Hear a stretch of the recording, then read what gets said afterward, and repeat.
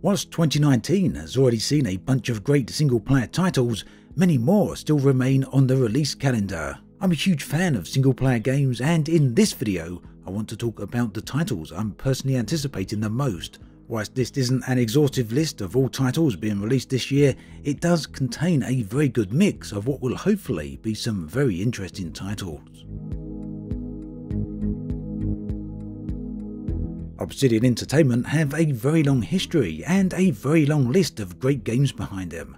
Fallout New Vegas, Pillars of Eternity, Neverwinter Nights, and many more. Perhaps one of their most anticipated titles ever is the upcoming The Outer Worlds. This game is Obsidian Entertainment's very own creation and will be set deep within the vastness of space upon a region of colonized worlds. Sharing thematic similarities with the Fallout titles, players are set to explore an unfolding narrative in a large open world. Whilst many details are still to be forthcoming on exactly what to expect from The Outer Worlds, video releases from Game Informer go into some detail on what to expect.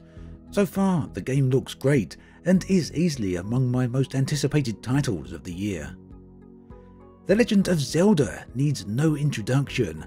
However, this year Nintendo are returning to the series' roots with a remake of the original game, Link's Awakening. The title, to be released later in 2019, takes more than a little inspiration from the older 1993 title, retaining the angled top-down perspective. However, with the newer modern tech, the game gains massive visual improvements. Taking a slight leaf out of the visual style of the recent Yoshi's Crafted World, the new Link's Awakening title appears to opt for an almost handcrafted clay animation appearance. It's an approach which appears to work very well. Whilst there's no release date for Link's Awakening, we do know that it is coming to the Switch in 2019. And with rumours flying around that 2 new Switch models are also due for release at some point, it seems like the perfect timing for a new Zelda title. Wasteland 3 is a sequel to 2014's Wasteland 2, which in turn was a sequel to the 1988 title.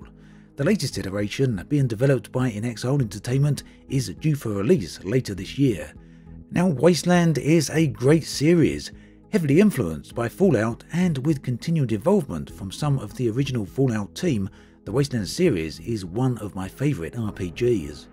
The newest game is going to take players into a post-apocalyptic Colorado, taking on the role as a ranger squad. Keeping in tune with its old-school roots, Wasteland 3 retains the traditional isometric perspective of recent similar titles such as Pillars of Eternity and Torment: Tides of Numenera. Interestingly, this title was successfully crowdfunded in 2016 to a tune of $3 million, and the developers were recently purchased by Microsoft. As with Wasteland 2, expect some serious turn-based combat and a lengthy story, and the use of improved dialogue systems which had been developed for Torment: Tides of Numenera. Now, some might say that Star Wars games have had their day, but Respawn Entertainment beg to differ with the upcoming Jedi Fallen Order. Scheduled for release on the 15th of November 2019, this is one highly anticipated single-player Star Wars game. For me, the single-player element is key here.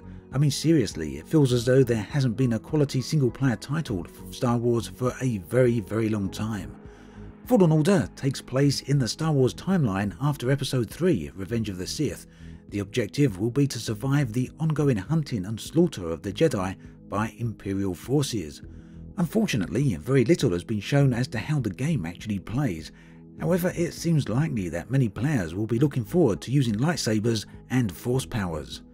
And whilst little is known about the game, it appears extremely likely that it will follow a linear open-world format similar to God of War. Unusually, for an EA title, Fallen Order will not have a multiplayer component and will not feature any microtransactions. Both of these are extremely good to hear. Keeping with space-themed games, Rebel Galaxy Outlaw is a space sim putting players in the seat of a fully fledged spaceship in a cowboy-themed sci-fi universe. Personally, I've been waiting for a large-scale single-player space sim for many years, and it looks as though this game will fulfill that. Whilst there currently isn't a set release date for this title, we do know that it's slated for a 2019 release. Players will be able to buy and upgrade new ships, get involved in trading, bounty hunting, and a variety of missions, among numerous other things.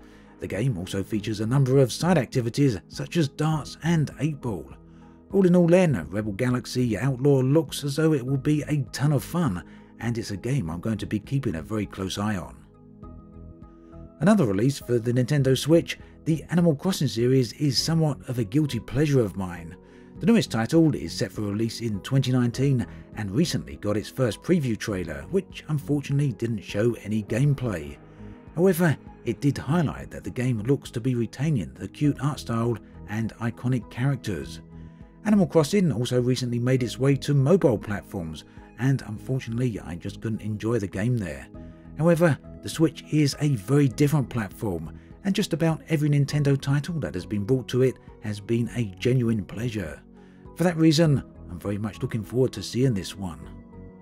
So that pretty much brings us to an end of many titles on this list. There are of course a few other titles which I haven't put on here, primarily because we don't have a specific release date, and these include Cyberpunk 2077 and Death Stranding, and in other cases because they severely lack details, in the case of Pokemon Sword and Pokemon Shield. Either way, there's certainly plenty to look forward to. As always, thanks for watching, and I'll catch you guys and girls next time.